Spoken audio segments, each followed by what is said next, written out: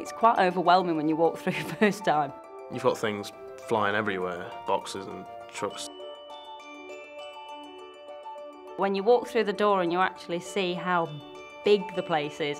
After you've been here and you realise how everything operates, you can understand why everything's in a certain place, everything has to be in a certain place.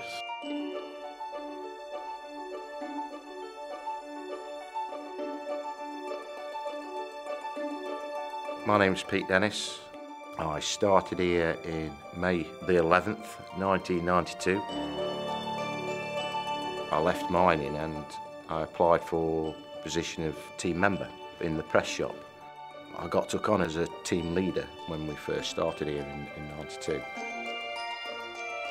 And I can remember walking into the press shop, bearing in mind the presses I'd worked on were probably maximum up to 50 tonne. We walked into there and they're 3,000 tonne presses and they're about as big as a block of flats. So that was a little bit daunting for me. The Toyota production system is the foundation of what Toyota do. Every single member here has the right to stop the line. If he sees something that's not quite right, we have what we call the hand-on system. He has the right to stop that line. Everybody's involved in it. It's not just top-down. We encourage, as we call it, bottom-up. So if a team member comes to me and says, I have an idea for this, you don't ignore him.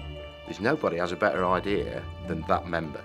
The biggest asset we've got is the guys that work here. And it's not because, you cut them open and they're like a sticker rot and they've got Toyota through it.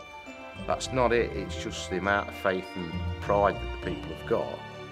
And they will do what they can to help this company because they know it's helping them at the end of the day.